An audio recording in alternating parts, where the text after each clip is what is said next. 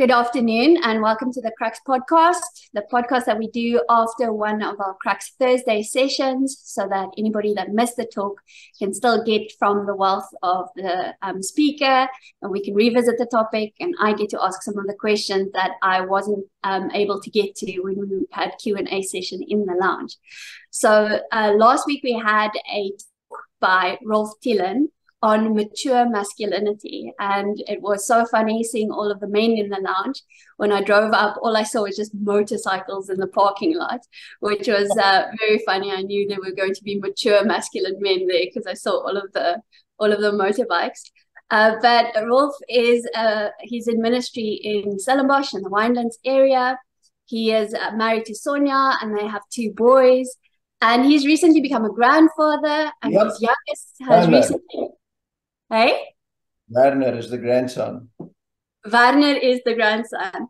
And his own son, Stefan, just won an Art of Fear Orators competition. So things are going great in the Thielen household. So, Rolf, it's so great having you on the podcast. Welcome. Thank you, Leshan. It's a great privilege being here. I've been a friend of JB for a long time, and I'm actually attending the Calvin course on tomorrow. With JB, and I've known you for years as well, and it's a privilege to be here. Thanks for having me. Rolf, that's exactly it. I got to know you at Bible school when you were one of my lecturers at Bible school, and you were still lecturing on blood covenant. And I remember how much you loved the Old Testament. So I was so interested to see since then how your ministry has moved into masculinity. So I was wondering, how did you move from your love for Old Testament studies into a movement that seems more sociological, more psychological on masculinity? So how did you arrive at your study and your ministry in this area? Yeah, Leshan, it's a good question. I grew up in the old South Africa when traditional masculinity was the order of the day, and we actually didn't think much about it. There was nothing to think about. It was simply, this is what the guys do, and then they go to the army. And this is what the girls are going to do. So, we had clear definitions of what we were going to do, but we didn't actually think about it. Although there was always some banter about being a man or not, and I mean, the army, there's obviously a lot of pressure. So I never thought about this much. Okay, and then I got saved. I converted at the age of 22. And I was passionate about Jesus and the ministry, and I went into pastoral ministry at Shofar Christian Church in 93, 94, actually. And then, things were fine. But over time, I started realizing when Yochanan, my eldest, especially when he was 15 or 16 years old, I realized that the young men were experiencing a lot of pressure and pushback that we as young men had not had in terms of gender identity, gender confusion, gender definitions. Sorry, apologies, and all of that. But the actual real pivot. So I became aware that even for church life and for church activities, gender definitions were becoming more and more important. What we used to accept as non-negotiables was being negotiated and discussed a lot. And then Sonia and I, at that stage, this was when I was 38, it's quite a while ago, maybe 15, 17 or 17 years ago, we were running the children's church at Shofar. And so there was a requirement to upgrade the course. And then we did a lot of reading, and we just started reading quite wildly. And by the grace of God, I ended up with a book in my hands called 5 Stages in a Man's Life.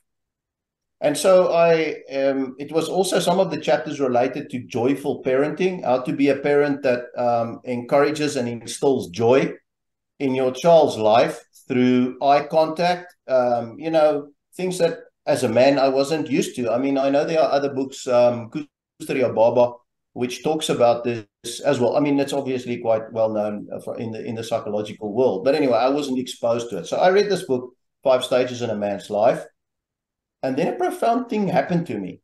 In the chapter on man, so we'll talk about the 5 stages later, infant, boy, young man, father, elder. But in the chapter on man, I was sitting, and I remember the incident so clearly. I was sitting on a chair in front of the window reading the book. And then Jim Wilder says in the book, he says a man can meet the emotional needs of a woman.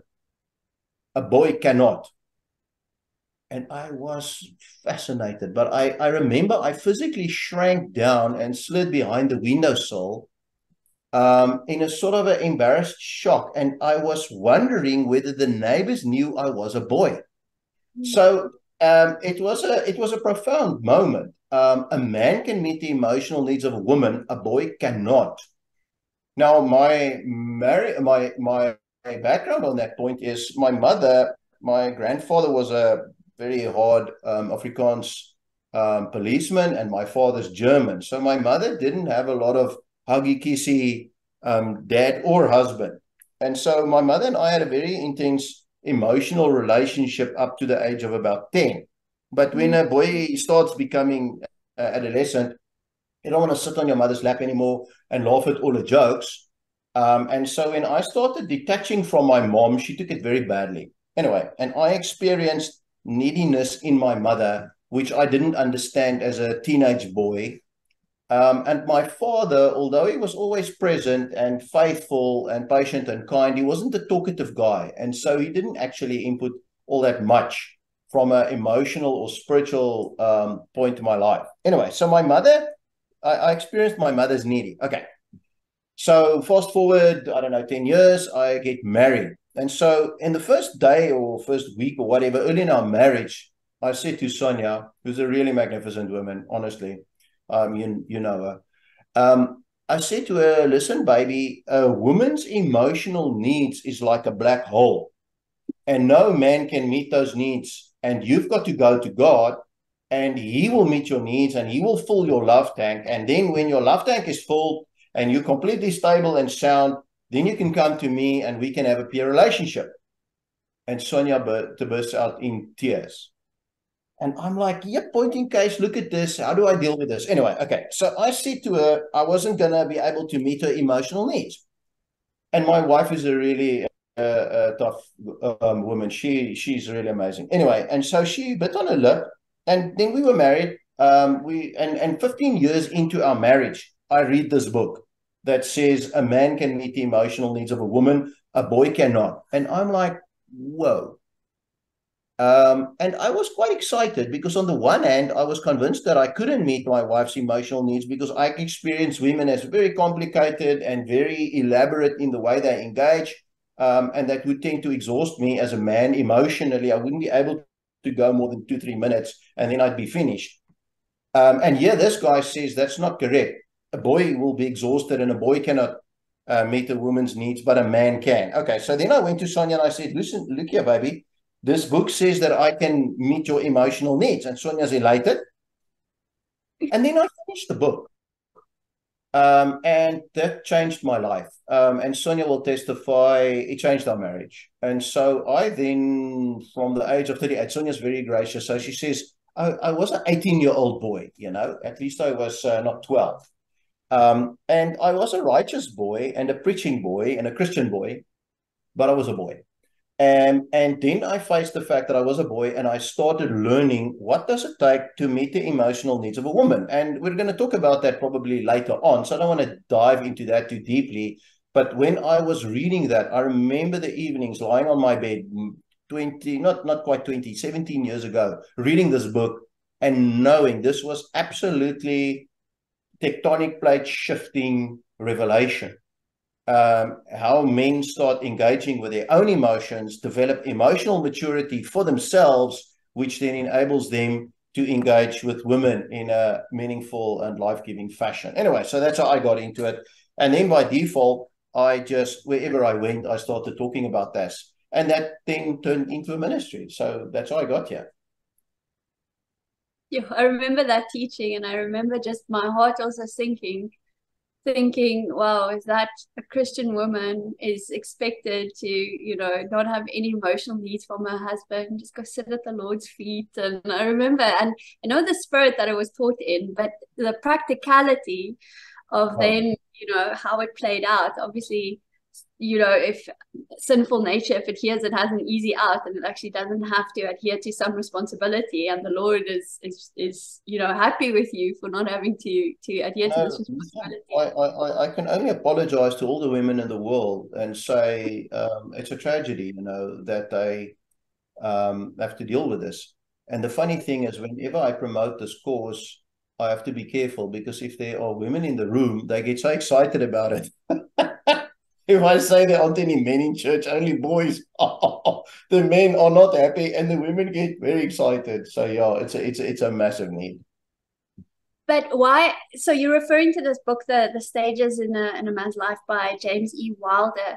How did it come across your path? Was it a recommendation? How did you even think to pick it up? How did you know you were in a space in your life where you were even interested in reading anything about masculinity? Yeah, well, as I mentioned briefly, we were doing the parenting at Shofar, and we were asked to upgrade the course. And so we started reading quite widely. And there was a lady in the church, Madeleine, and she had a book, Joyful Parenting. And it was about the need for parents to spend a lot of face time, eyeball to eyeball, with their babies, especially infants and newborns, because this stimulated joy in the little child's brain. And this is a profound concept, which Jim Wilder now teaches on in detail. Okay, but this book, Joyful Parenting, then referred to Jim Wilder a lot. And so Madeleine had gotten hold of the Jim Wilder book. And I actually remember the day I asked her, could I borrow this book and read it? And she gave it to me. And it's one of the most important days of my life. So accidentally, we came across it while trying to upgrade the parenting course. And then it totally upgraded me.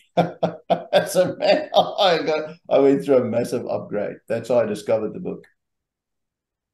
So I'm going to ask you to do the impossible and see, can you maybe talk us through these stages? I know they different stages that are described in the book, and each is a whole adventure on its own.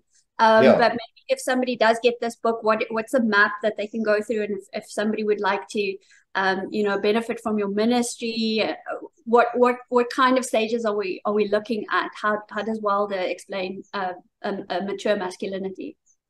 Yeah, okay. Well, he's very good at this. Now, a couple of things. Einstein, okay, everybody says Einstein said, Einstein said. I realized later on it might not have been Einstein, but in this case, I actually checked it, and Einstein did say something very similar to this. Einstein said that genius is the ability to make a complex problem simple. And I think Dr. Jim Wilder is maybe the most intelligent person whose books I've ever read, because he takes this incredibly complex thing of male and female, and then specifically male immaturity and all the trouble we have, the boy crisis, the perpetual boyhood, this whole Peter Pan syndrome that's overrun the world, the whole issue of MGTOW, men going their own way, and incels. I mean, there's an intense amount of malfunction with young men. Okay, so Einstein, so Einstein said genius is the ability to make a complex problem, and I can simply say Dr. Jim Wilder is a genius. And what he came up with, Einstein said something else also. He said that if you cannot explain it to a 6-year-old, then you don't understand it yourself.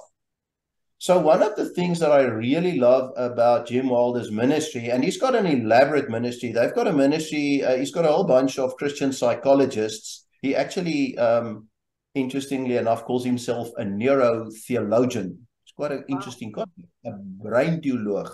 Anyway, a neurotheologian. He's got a ministry called Life Model, and then practical ministry online called Life Model Works. And they've written a massive amount of material, brilliant material, all aimed at this whole issue of joy as a therapeutic tool and how joy relates to the human brain. The male and, the left brain and the right brain, essentially. The left brain being the rational, logical brain, and the right brain being the emotional brain. And so one of the basic postulations that Jim makes in the book from a physiological point of view is that the female brain is more holistic, and the two lobes, the red and the right lobe, are actually connected, on a holistic, with a very broad on a very broad base. And literally the corpus callosum, which is the portion in between for the female brain, is much bigger, making the female brain, the emotion and the rational processes much more integrated. The male brain tends to look more as two separate lobes with the corpus callosum in between smaller. Okay? This is just physiology. And I recently actually went to check that. And the funny thing is, the universities in the world that had the best information on it was Stanford University and UCLA. I was so surprised because I thought these hyperliberal universities would now try and say male and female brains don't differ. But the reality is they physiologically differ. Okay. And functionally, they differ dramatically also. So I just want to put that as a background. So before I get into the 5 stages, which I can run through actually quite quickly, because this model, which Jim Wilder calls the life model, because it is genius. So we can actually dial it up and dial it down. The amount of intensity and the amount of detail we'll share on it is actually quite scalable. We can, as I say, I can talk for a week or I can talk for 10 minutes. Currently, I'm running this course regularly on Thursday evenings in 2-hour sessions. I invite young men over to my house. We have dinner together and then we talk 2-hour session, but it can actually also be done in a 40-minute session, 5 40-minute sessions. So the thing dials up and dials down quite quickly. And it, according to the appetite and the time, the availability of the audience. So this makes this model, the life model, for me, absolutely fantastic. So if there are complex psychological questions, we can deal with it. And if we just want a little 5-point short tip of the day type angle, we can actually do it like that. So there's a 2-pager, there's a 5-pager, there's a 200-pager, and there's a 2,000-pager, you know, depending on what your appetite is. And that makes it extremely useful for me. It really makes it useful. I can just use this while I'm actually ministering on a spiritual level, or I can just, you know, unpack it. And if I run into something serious in the young man's life, then we can sit down, slowly work through it, and there's tons of supplementary material that attach to each one of the stages. Okay, that's the intro. Now, the stages are infant, 0 to 4, boy, 4 to 12, young man, 12 to the birth of your first child, father, first child to maturity of your last child, till your last child is an adult, which in psychological terms should be achieved at the age of 12, which is a radical concept for the West, and a very profound thing also, because it means that children, including boys, are supposed to reach emotional maturity, emotional adulthood before puberty. Okay?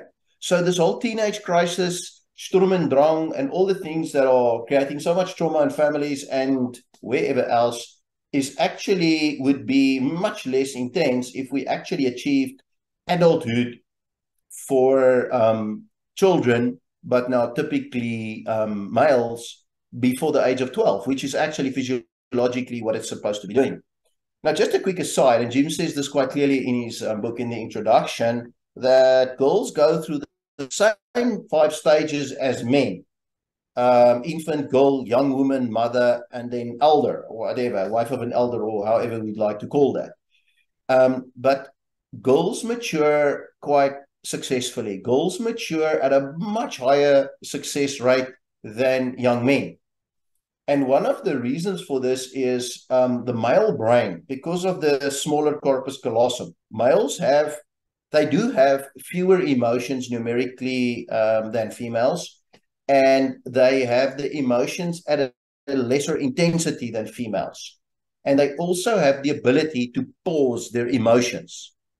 Now, I think it's a design feature from God, is that males can pause their emotions, because under certain circumstances, if you're walking with your family in the veld and a lion storms at the family, you're supposed to load the gun and shoot the lion without getting emotional. And then once you've remained completely calm, non-emotional, and you kill the lion, then you can have your emotional breakdown and your nervous breakdown and collapse and scream and yell, rejoice, or whatever. But it is a known fact that males have the ability, generally a tested scientific fact, that males have the ability to suppress their emotions much more effectively than females.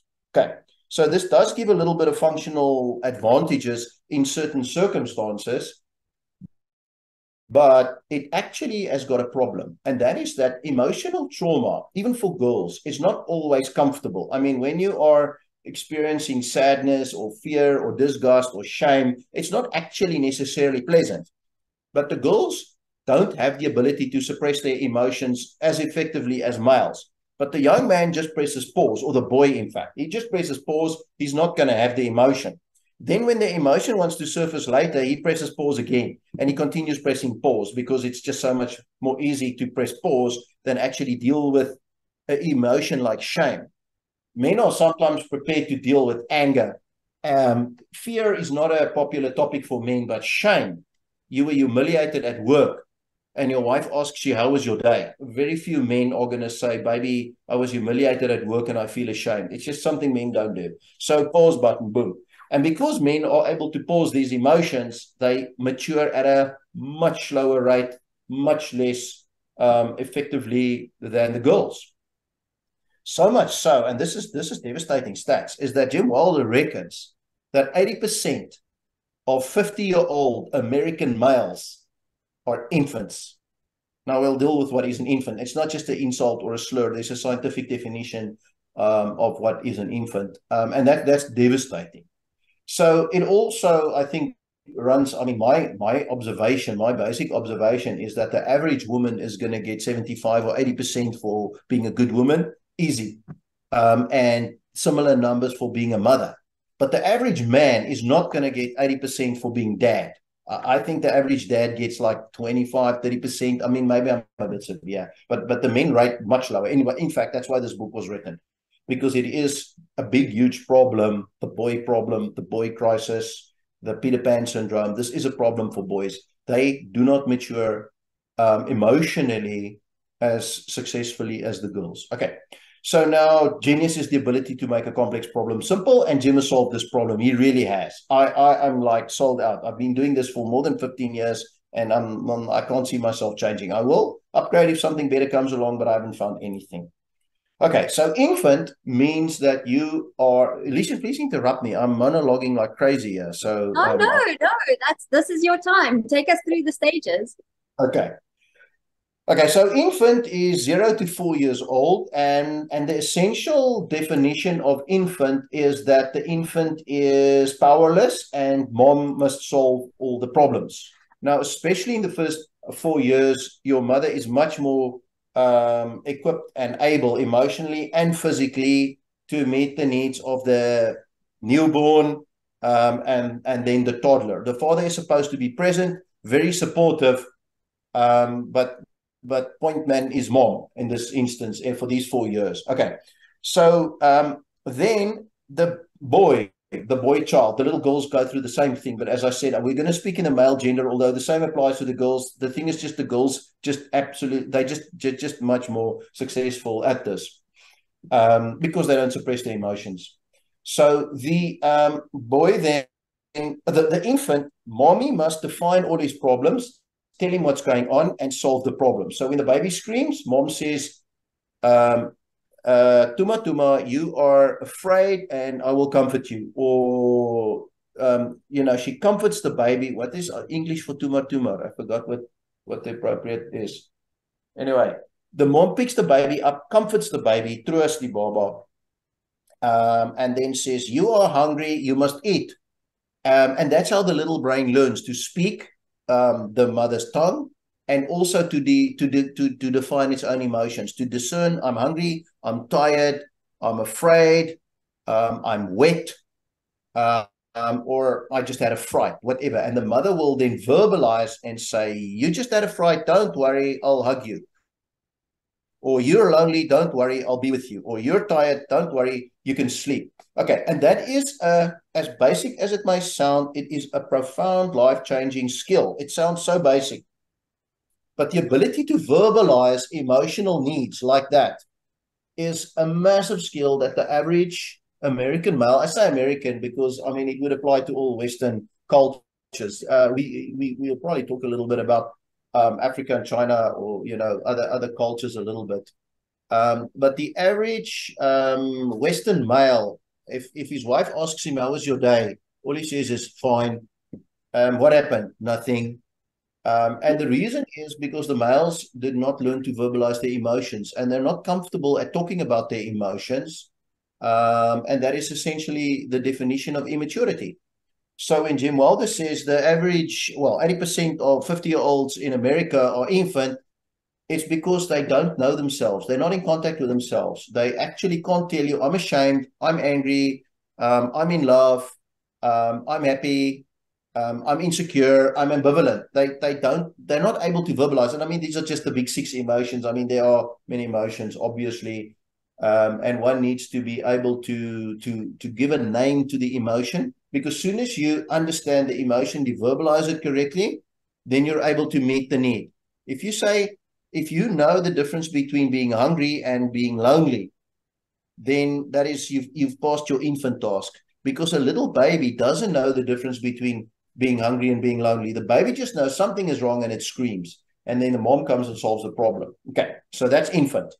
Powerless, mom solves all the problems, but the infant is learning. Boy is then the age 4 to 12, and the boy now must learn to take care of one person, namely himself. That's the essence of being a boy. So boys must learn to dress themselves, go to bed, make their own sandwiches, shower, do their own homework, earn pocket money, stuff like that. That's a boy. But the boy must also learn to verbalize his emotions, and find the correct solution for each emotion. If you're lonely, find a friend. If you're hungry, eat something. If you're ashamed, okay, that's a pretty complex one. Talk to your dad, talk to your mom, deal with shame. Don't suppress shame, and then do not default to addictive activities such as computer games, pornography, drinking, smoking, sport even. These things are often addictions, and they're masking underlying emotions that the boys are unable to verbalize. And that is the boy challenge. So the boy must then get encouragement from both parents, to verbalize the emotional need, and to actually start facing the fact that he is, okay, most men are comfortable with being angry. Anger is seen as a male emotion, but shame and humiliation, it's not discussed. Men don't talk about it. If a man is ashamed or humiliated, he just won't talk to anybody about it.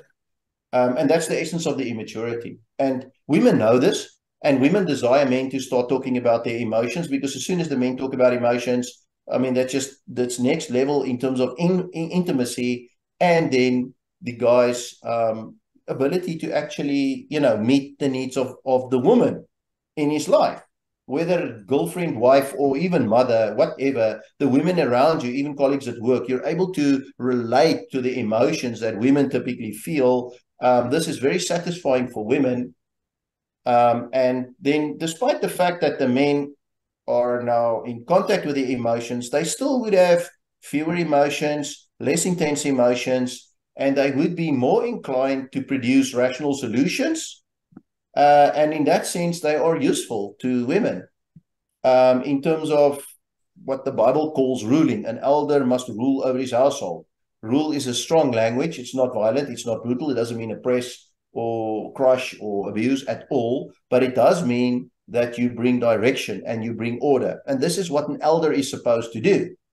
However, on average, most married men in America are infant or boy, and therefore big disaster, because that poor woman, she's got 3 kids and then another big kid. It's just a disaster. Anyway, so this is, and it's not difficult to fix, actually. All you need is a little bit of courage and a little bit of faith, and then you read the book and you go for it. Okay, 4 to 12, boy learns to look after one person, namely himself. Young man is from 12 to the birth of your first child. And the essential difference between a young man and a boy is that a young man learns team play. The boy learns to look after one person, namely himself, physically and emotionally. The young man learns to look after more than one person, himself and his friend, to begin with male friends. But as soon as they are adept at plural satisfaction, at not just only win-win relationships, which is typically what boys conduct, they're able to conduct plurally satisfying relationships, mutual satisfaction, that makes a young man eligible to date.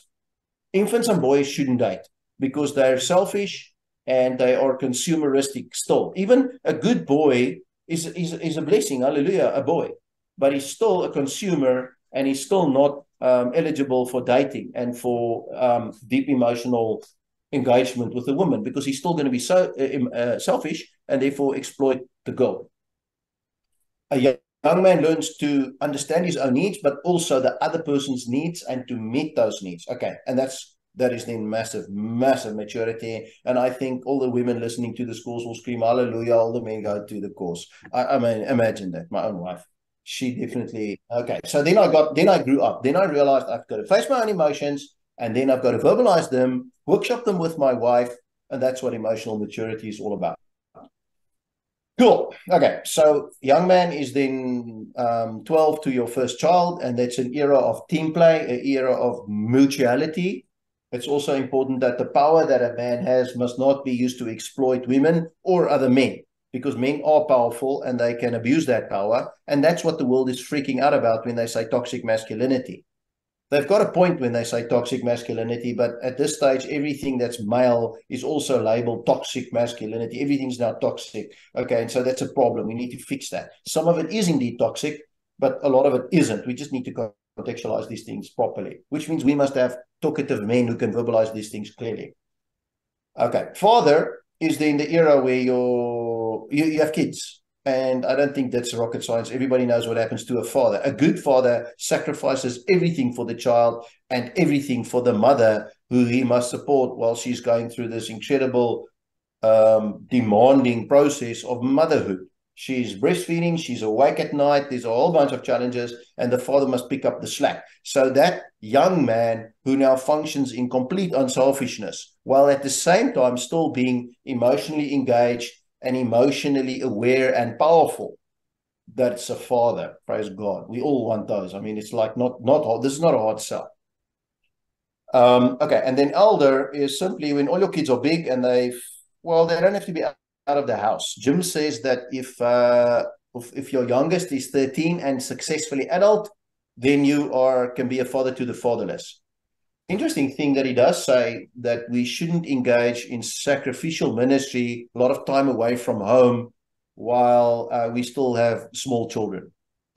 Elders, he's got a whole entire chapter on an elder too soon, talking about gifted Christian ministers who go into missions or spending long time away from home at the expense of their own families. And then later on, this anointed man of God, big success in ministry, big disaster at home, and the kids are not serving Christ. And the reason is that he was never at home. So elders must first raise their own children. And when your youngest is 13, then you start engaging in heavy duty sacrificial ministry, father to the fatherless, that kind of stuff. Doesn't mean you can't engage in ministry, obviously involved in church and stuff. And you can go away for short mission trips and things, but you can't just go throw yourself to it while you've got small kids. Okay, and that's it. That's a summary. Infant, boy, young man, father, elder. I'm sure anybody that's heard that now, it's such a broad overview that, the only way to get the real meat is to read the book and maybe, like attend your sessions for training and workshopping. Like you say, the importance is I can read a book on how to drive the car, but, I need to actually have an instructor sit with me. And that's such a lack that we have is, there's so few mentors that are adult enough to be able to raise the generation. So I think it's an important ministry that you've got.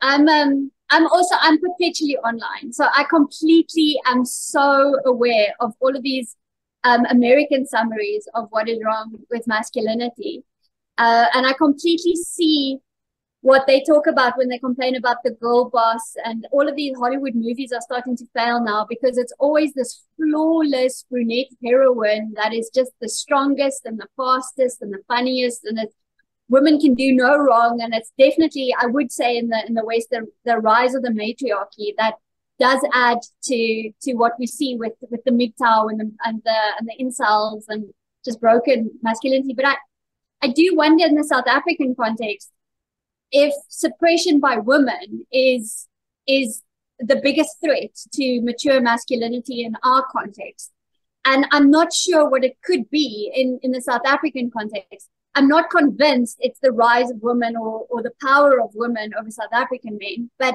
if it's not a matriarchy, then what in South Africa do you think is contributing to our level of broken masculinity? Yeah, that's a good question, Lucian. That is a really good question, and in one sense, okay, Jim Wilder is the genius and he wrote for the American culture, and it does apply to, I think to a large extent, to the Western elements in South Africa.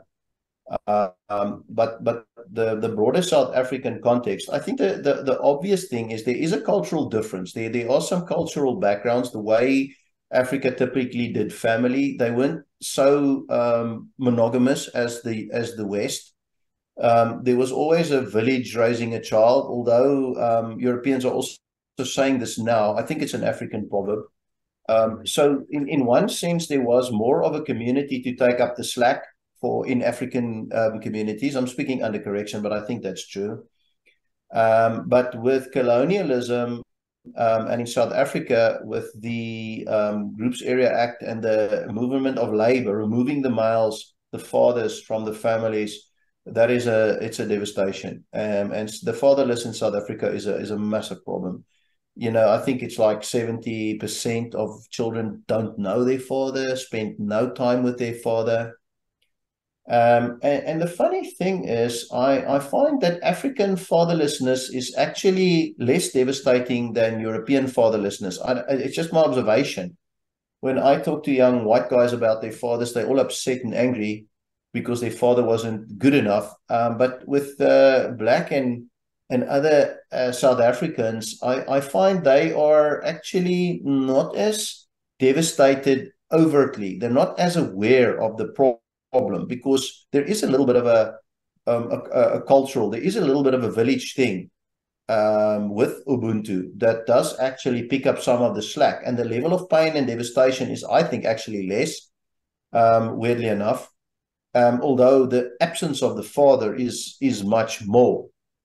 But having spoken to quite a few young black men, pastors, people ministering on all levels, and to understand that it's essentially the same problem. I mean, it definitely it looks a little bit different, because there is, as I say, there is a more communal, joyful, happy family village scenario that comes from classic Ubuntu, from the villages, which, as I say, picks up some of the slack. But the simple reality is, a boy needs his father to teach him how to hunt, how to talk to his wife, how to make the budget, how to work hard. That devastation exists in the broader term too. So this is a long conversation, and I'm not completely an expert at it, but that's my observations. That makes sense. Do you have any questions? Absolutely. And as a woman that wants to fix things, I can't tell you how frustrating it is to know that because I am a woman, there are just areas into a man's life that I can say the right words and I can do all the right things, and there's just an importation that will never drop. It's just not the same. I've held broken men in my arms and I've said all the right words to them. And I've even had one say to me that there's the scene in Good Will Hunting where Robin Williams takes Matt Damon's just by the shoulder, his character. And it's also a very fatherless character. And he just keeps saying, it's not your fault. It's not your fault. It's not your fault, until the character of Good Will Hunting breaks. And I've had a friend say to me, I need an elder to say to me what you are saying to me now. My head can hear it, but it's not dropping in my heart. And it's, what do you, like, once that chain is broken, where do you get elders to even restart that engine? It's how do you fix that supply chain? Because lack of elders begets lack of elders. Lucian, that is the single biggest problem in the West. I'm convinced of it. I often say to people, if I could have $1 million or a proper elder in my life, I'd take the elder. To have an older man that understands your challenges, and then ministers to you without trying to subjugate you or somehow recruit you into his church or his army. You have no idea how rare that is. To find an older man who talks to you with fatherly intent, which means it's not your mother. I mean, your father is harder on you than your mother. Your father is going to put a lot more pressure on you and take a lot less rubbish and be much more brutal and direct with you than your mother. But you are so right that, it takes a man to make a man out of a boy. A woman cannot do that. And it's also true that masculinity, and I mean, I read widely on this. I mean, I read very widely on this. One of my favorite resources also is the Academy of Ideas. They're also actually Canadians like Jordan Peterson and Jordan Peterson himself. And they say also that masculinity must be confirmed by the community of men. The men must tell the boy is a man. A woman, he'll never believe the women, regardless of what happens, And often there's a lot of sexual exploitation when boys go to women and try and establish masculinity. When a boy tries and establish masculinity from a girl, it's typically sexual abuse, because what's he going to do? Because what she says isn't going to work for him. But when he finds himself in the community of men, and they then actually, well, they have to put him through the manhood tests, and I think one of the surprises, which might not sound very, well, intuitive in our God is love, unconditional love culture, is that manhood actually must be achieved through a dangerous process. And JB and I, we still had the privilege of going through this dangerous process called the South African Army. And it was a freaking dangerous process. I mean, I had guys dying with me in training. We had guys dying and we had guys failing. And the weird thing is, unconditional love doesn't work for men. It's so weird. It doesn't work for men. If you tell a guy, listen, all the girls in town, they love you despite you being a washout. It's just not going to affirm him. It's not going to solve his problem. A man needs to be told, the girls respect you because you're so powerful. Failure, God loves you despite you being a washout. It doesn't work for men. I'm so sorry to say.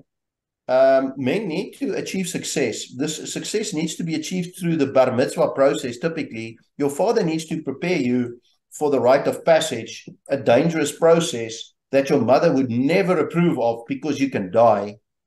And then you will be, these Academy of Ideas, these other two Canadian guys, they say that the village elders will abduct the young men away from their mothers and then put them through a dangerous process in which they could die.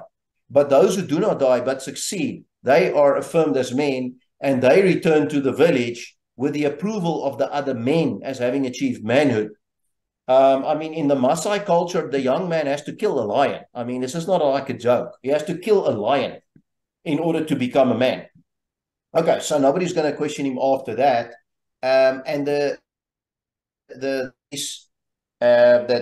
comes from that is it's tangible, and the girls can smell it. They know when they are dealing with men who've survived battle. As I say, I had the privilege of being in the old South African Army.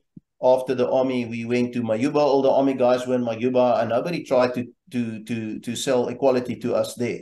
Everybody knew we were 2 years older than the rest, and we had commanded men in battle, and no, they didn't try and convince you about the equality thing. Life was very different. But I have friends that died in the army. That's how it works. So I've got buddies who died.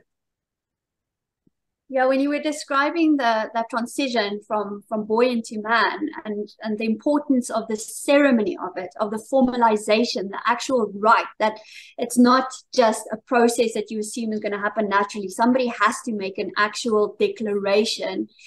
And I was wondering, we are seeing record numbers of teenagers now manifesting all kinds of coming out ceremonies on their own. That it's this massive coming out as gay or coming out as trans, and it's a big celebration, and you get a new name and you get new pronouns, and maybe you get a new appearance. And I wonder to what degree, especially in our boys, do we see these teenagers yearn for this transition state just because we don't have any rites of passage left anymore that transitions from boy into man. So I guess you have to transition into something that's more socially acceptable. And if that is the case, we don't have the army anymore. We barely have any danger in our lives. Most of our fathers would, like you said, it is shocking to our culture to start referring to a 13-year-old boy as a man.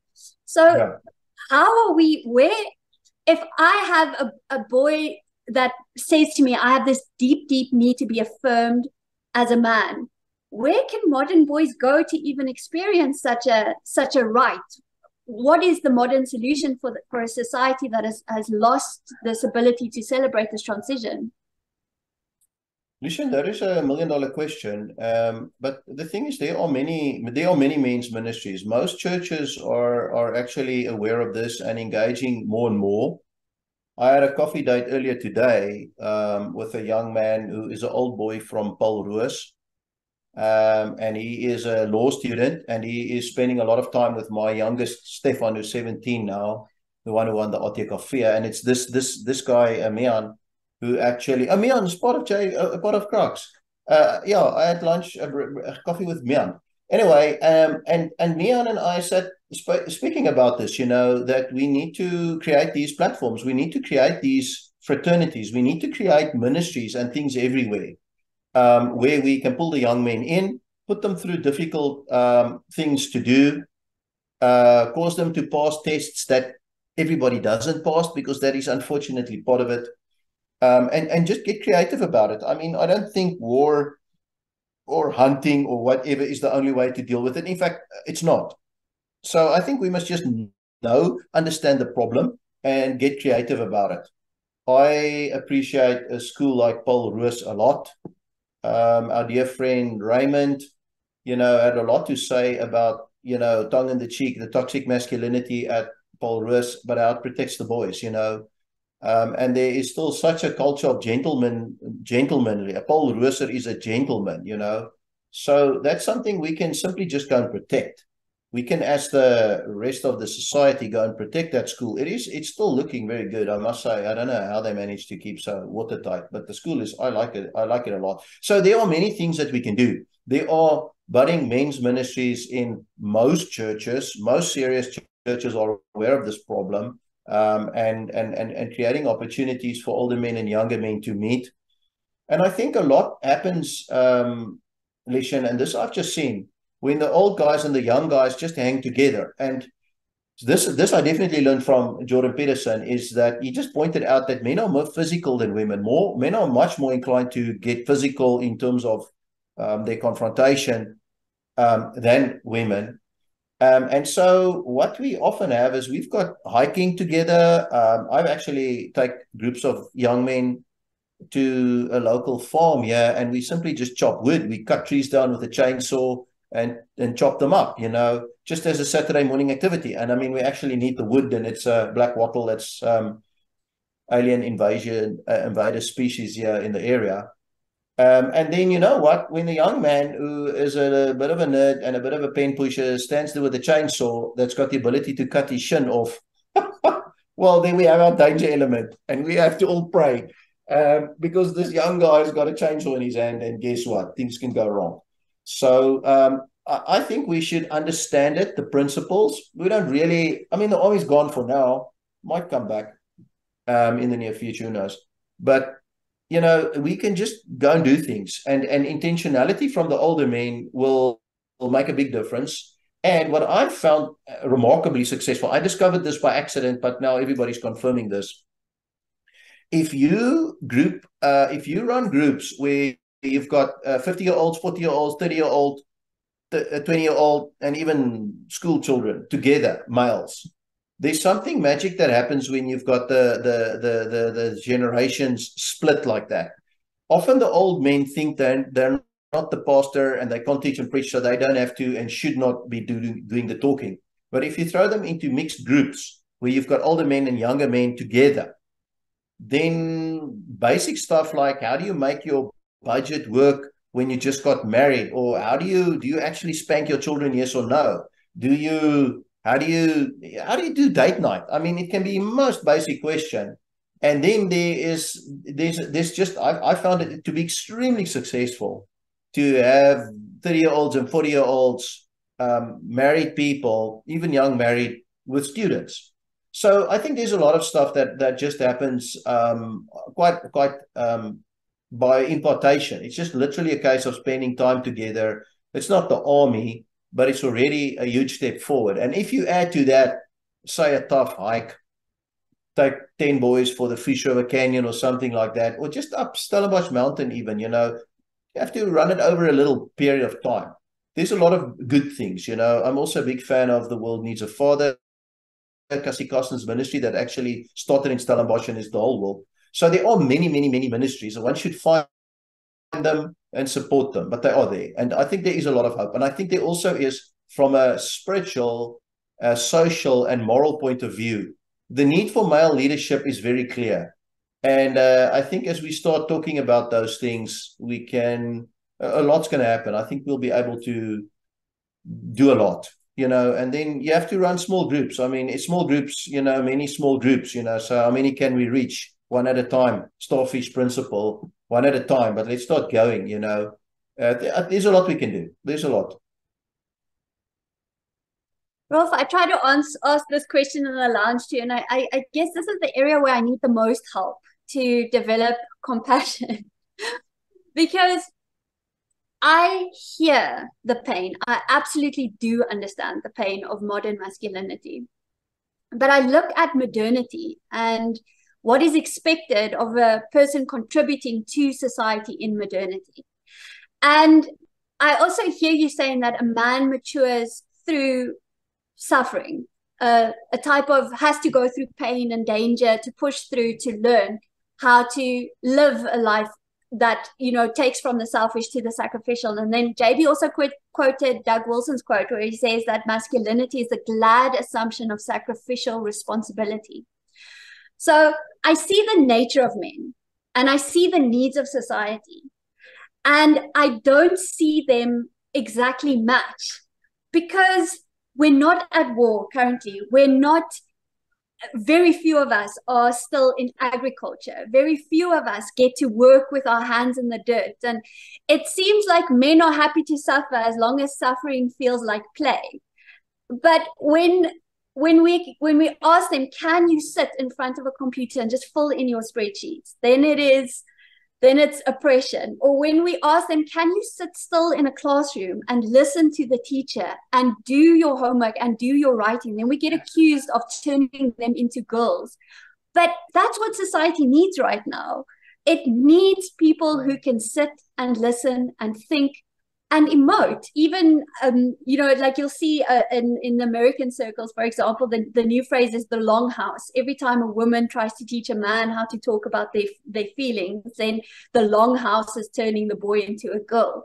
So my question is just, if men mature through sacrificing themselves, then why is it such a big ask for them to learn how to contribute to the things that society needs now and not just always want to play? It feels like what men want to do and what men are asked to do are not the same. And when we ask them to sacrifice and stop playing and work, then that working is now suddenly oppression. What am I misunderstanding? Why is asking a man to emote and learn quietly in a classroom and do his office job, why is that oppression? Listen, I'd like to ask you a question on that first, and that is, I've got a lot of chartered accountant friends and actuaries, and they spend a lot of time on their spreadsheets. And so I'm not really aware of that unwillingness to sit on a chair and work. I've got a lot of friends who do that. So is it maybe a bigger problem with the younger generation? Is this something that you are personally experiencing? I mean, most of the guys I spend time with, and I've got quite a few young men that I see on a regular basis, are doing their master's degrees in mechanical engineering and stuff, so maybe I've got a little bit of a bubble going here. I don't know. But is this a major problem that you're experiencing? Is it a undergrad problem on campus, or where? It's just not something I'm exposed to all that much. So I just would For like to example, know, are you sure? Yeah, why do you ask it? I'm not questioning it. I'm sure it's true. I'm yeah, just asking for a bit of background. yeah. For example, a recommendation to maybe go speak to someone and get therapy. The accusation then often would be, therapy is just listening to a leftist until you agree with them. Real men don't need therapy. It's a form of the longhouse. Therapy turns men into women. That's why women want men to go. Or pedagogically, I'm in education, so we are also being encouraged to accept the fact that pedagogy is girl centered and that it's actually harmful to boys. For example, asking them to sit still in a classroom when a boy wants to run around and play. And I find that extrapolates to the workplace, that it's the workplace is accused of becoming very feminized, in where now you have to be political and now you have to be able to express your problem and use your words. And my question is why it feels like men see those requirements of modernity as modernity is forcing them to become women, rather than this is what modernity asks of a man. It feels like they're asking them to learn these skills. Uh, they experience it as oppression or feminization. And is it? Do I misunderstand that maybe it is a form of feminization, or is it just a form of maturity? How can I distinguish between I'm asking a man to be a woman or I'm asking a man to be mature? Yeah. Okay. No, that's a brilliant question. I think I really used the $1 million question option, so I can't have another one, I suppose. But it is a very important question, and I've spent a lot of time thinking about it. And yeah, so the fact is, okay, so one of the things that happens to a boy, infant, young man, infant, boy, young man, father, elder, the boy in the maturity stage boy, one of the important things is that a boy must learn to do hard things. So, and that is my experience, often more the father that is going to force the boy to do hard things than the mother. If I would say, as the dad, listen, tomorrow morning we're climbing Stellenbosch Mountain, and then Stefan would say, nee, ek is moeg, ek wil TV kyk. Then Sonia would say, oh, shame, Stefan is moeg, hy wil TV kyk. And I would say, we leave at 6.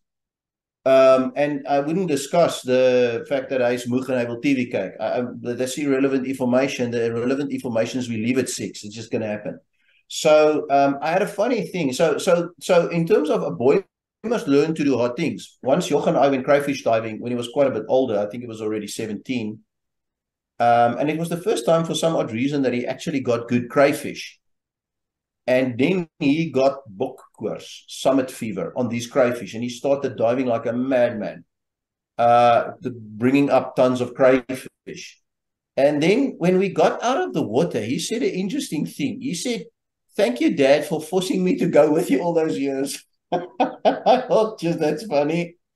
I wasn't aware that I was forcing him because I'm quite a resolute dad, so it didn't appear to be forced. I just said we leave at 6. And then Sonia and Joch would capitulate and he would be in the car by 6 and off we'd go. And there wouldn't actually be even conflict about it because I'm very resolute. So, but the fact is, so now he thanks me for forcing him to go all those years. And I'm okay, I didn't see it like that, but I take the point. So yes, boy must learn to do hard things. And often the older men are better at enforcing this than his mom.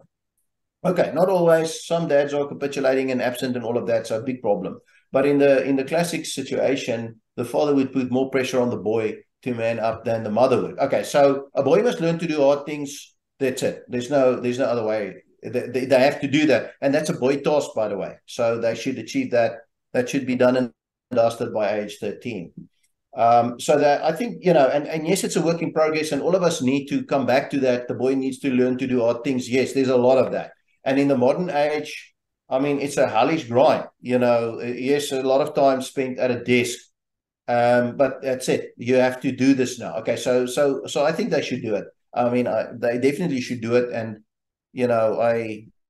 the boy must learn to do hard things. Okay, so yes, in order to become an officer in the army, you first have to do a lot of difficult things as a grunt or as a GI, and then later on you can maybe become an officer if you do it properly. But by the time you become an officer, you've got much more freedom. There's privileges that you have earned. And then you can make decisions and you can change things. Okay, so then in terms of the way the world is now, I do think it's not ideal. So all the claims of it being more friendly for girls, more user friendly for girls than boys, I think that's true. And personally, I'm spending quite a bit of time thinking about it, trying to develop lifestyles, money earning skills without abdicating responsibility at all towards the family, and to make this modern age work. So I want to say two things in terms of my approach to the modern world. Okay, both of these are a little bit redactable. Maybe you need to redact them, but okay. The first thing is, okay, the first one's not so bad. The first one is, the reasonable man adapts himself to the environment. The unreasonable man expects the environment to adapt to him. Therefore, all progress is made by unreasonable men. Yeah. So the fact is, not unreasonable boys, big difference. But unreasonable men. When Werner von Braun said we're going to the moon, he created the German Association for Space Travel in 1923. That's when they were still flying with paper planes, open cockpit. And then he said we're going to the moon. Okay, that's nutcase. And yet they went to the moon under his leadership. Elon Musk is a nutcase. He's an unreasonable man. Sure, but he's going to Mars, and everybody knows that. So the unreasonable man, okay, so it can get a bit rough. Elon's probably a boy, by the way, because he's hard on women. So for me, the big distinction between a man and a boy is if the guy is not life-giving to women, then it's a boy. Donald Trump is a boy. They're male. Donald Trump and Elon Musk are male, but they're not life-giving to women. So boy, but they are male. Okay, so that for me is the one thing. I think we should encourage the young men. Yes, you've got to do the hard work. You've got to learn to do hard things. But there is this reality of creating things, of actually envisaging and pursuing dangerous things that are much more likely to fail. So I, once again, like the previous conversation, yes, it's difficult. For now, they have to sit in class. I don't see any way around that. And they have to find ways of passing their degrees. Yeah, so there's no you can't get out of that if you've got the opportunity, which is a massive privilege, of course, to go to university. Manual labor just doesn't at this stage offer you social dominance or leadership or money. So that's unfortunately not possible anymore. So I think we'll encourage the boys to do hard things, but we will also teach them to explore and to conceive of unreasonable things and to pursue them, which is ironically enough how we got where we are, because the very Microsoft Excel that you are referring to, or Excel spreadsheets, was created by an unreasonable man. Probably. Most likely it was created by an unreasonable man. Bill Gates, Steve Jobs, unreasonable men. Horrible men in some sense. I'm not promoting the horribleness. Yeah. But men that are determined to achieve things, and that does remain, I think, role models for all men. It's interesting, even in that many MGTOWs or technically socially disengaged men, they are still wanting to create an app or wanting to do something significant or something radical, something unreasonable. Instead of just working hard 8 hours a day or 10 hours a day, they're trying to create things. So I think we should acknowledge that. And boy must learn to do hard things. Can't get out of it. The world is tough. There is a place for sacrifice, and sitting still is then that. Make sure you've got a gym contract and a mountain bike, and a surf ski like James. And then off we go. I do wonder, the degree to which the matriarchy has risen and overtaken.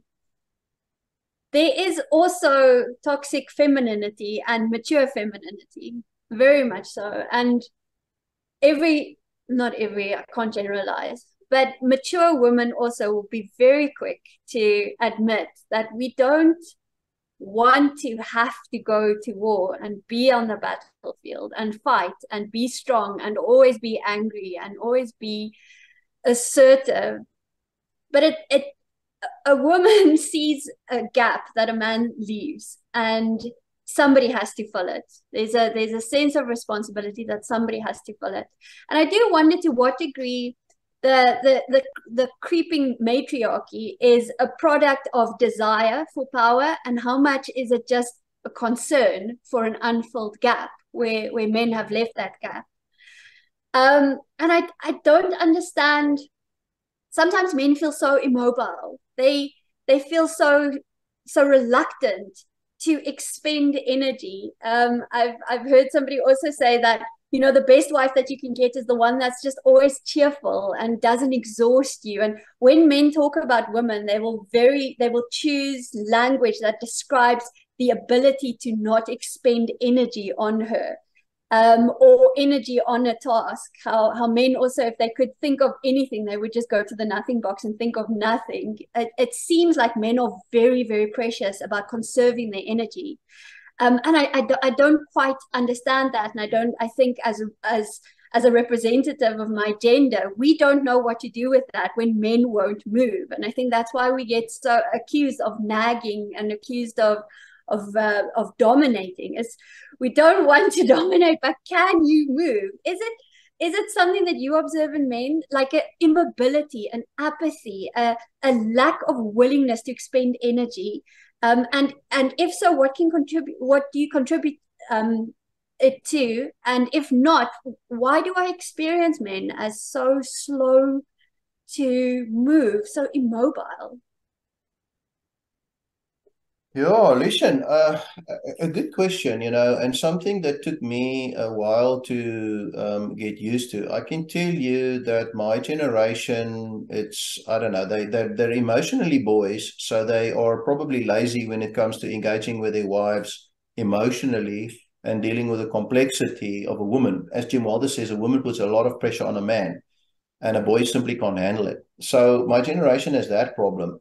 But most of my friends are very energetic and quite aggressive in business, and having been kicked out of mainstream South African economy because of BEE, the amount of guys that I have that are earning dollars now with startups, it's like, and they're making good money. Most of the guys that I know, they're just sidestepping this whole thing and listing offshore companies and getting registered in Mauritius, and off they go. So I don't experience that to be true of my generation. The younger guys, I think, have been in the estrogen soup for too long. I didn't, and that's something that I feel very strongly about. And I've got great compassion.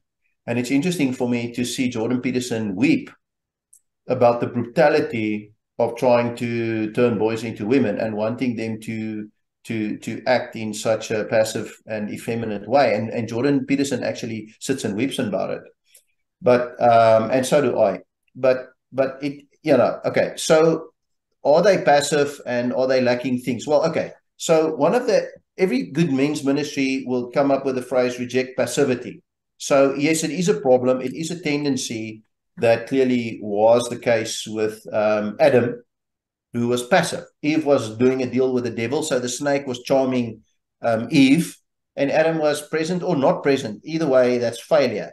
You must be present when the snake talks to your wife, and if you are present when the snake talks to your wife, then you kill the snake before he can sell her anything. So Adam watched Eve talk to the snake, then Adam watched Eve eat the stuff, or he wasn't present. Either way, failure. And then the freaking guy went and ate the stuff himself. I mean, that's quite pathetic. Okay, so the passivity of men is, it's a big disaster. Christ is the antithesis. Christ goes down, he goes into a woman. He stays 9 months in Mary, and then Christ goes into Israel, and he overthrows every order that we can conceive of. He overthrows the law. He freaking deals with sin. He's just so aggressively male and masculine, and so energetic, so the opposite of Adam, who had, okay. So I think we've got a great example there.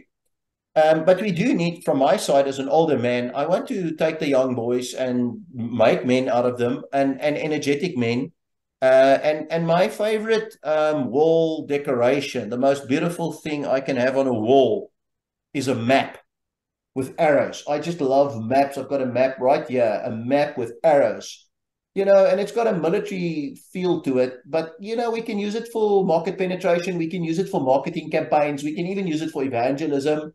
And with this new Jim Caviezel movie, Sound of Freedom, there are many very dangerous things, many near-death experiences men can engage in, and in order to be actually life-giving to women and children. So, yeah, the passivity is a problem, and computer games plays a big role in that, I'm sure. But the discouragement of young men generally, the encouragement to the whole toxic masculinity, all masculinity is now branded as toxic. So the constant mantra is all men are toxic, become a woman, so that was the mantra. That has been the mantra for a long time. And I think the zeitgeist, the prince of the power of the air, that is his message. Masculinity is bad, become a woman, and for the men. Now, a woman is a wonderful thing. Woman is an amazing thing, but men are also amazing, and they should not become women, that you understand. So this is not a competition between the two, but there is something profound that needs to be cooperated. So your question originally framed as, are feministic women stepping into voids left by men? Yes, definitely. And I also think feministic women are responding to abuse of men, because there has been a lot of toxic masculinity. Even by my definition, a lot of it's been toxic. Women have been abused, not loved, not supported. And now many women, and this comes through the centuries and the millennia, and now many women are in this modernity, the modern age, as you say, are angry. And because they voted in the nanny state, they don't need to submit or deal with men anymore. And so now they're aggressive towards the men, and the men have gone passive, which is unfortunate and, from my side, unforeseen failure. I didn't anticipate the passivity. I didn't anticipate it. I've been thinking about it a lot, and I think the solution is to offer vision, to cast vision, to present again a clear picture of a very masculine Christ, of a Christ. Everybody knows Jesus is gentle. Everybody knows Jesus is patient and kind and bears the fruit of the Spirit. But Jesus, at the same time, overthrows the world order. He destroys the power of Adam and the power of Satan. Okay, and then that's excluding the graphic detail of the second coming. So I think when we start painting a picture of an aggressive, proactive, very active, energetic Christ, which he is, he's incredibly energetic, passionate, and active, then that's going to give young men something to look up to. Now, something that I've experienced in the church, and I've, come up with a little phrase, might not be completely true, but I think it's largely true. And that is that since the Second World War, the God of the West has been a woman. Jesus is the daughter of God, and God is a big nurse in heaven. And God loves us so much, he killed himself, and now the standard for salvation has become love. This is not true. This is rubbish. God is an alien. Look at Exodus, look at Revelation of Jesus Christ, look at every apocalyptic manifestation. God is an alien, very scary and dangerous. Yes, he sent Christ to die for the elect, or for everybody, but only the elect's going to benefit. And the rest are going to get destroyed violently. And the Bible is so graphic about all of that. So I think when we start talking about the violence of God, the aggression of God, I think it's going to have a big influence on young men, because they're going to actually relate to that a lot better. I can tell you something. I will not serve a God who isn't inclined to kill me. The God I serve will kill me at the drop of a hat. The God that I serve is a very violent God. Yes, he loves me, and he sent Jesus Christ. And if I get baptized and believe, and I follow Christ onto that cross, then he will resurrect me new. And if I rebel against that, he will kill me and use me for dog food. I don't doubt that. That's, for me, crystal clear from Scripture.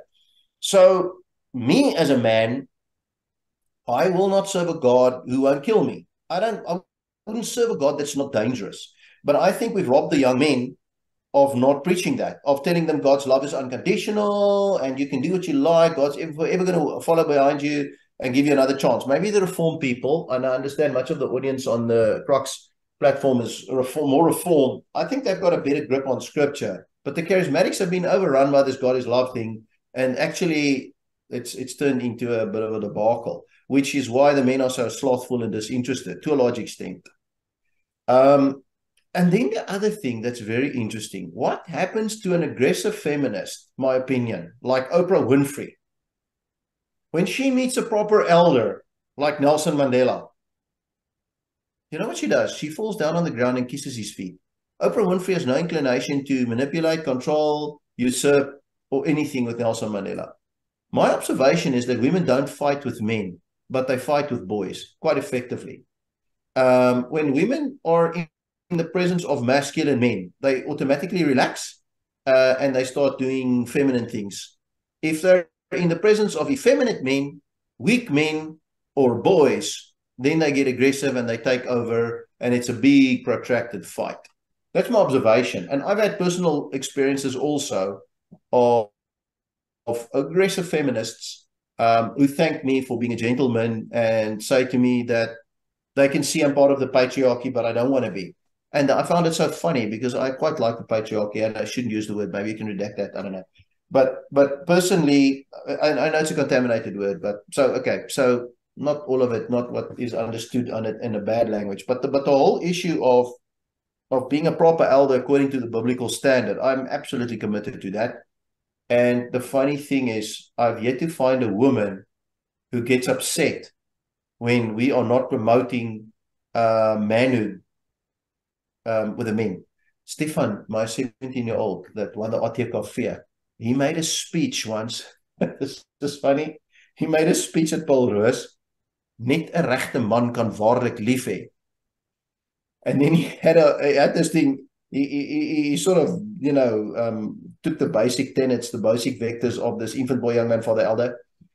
And he made it into this Afrikaans speech, proving that infants and boys can't love women properly, but men can.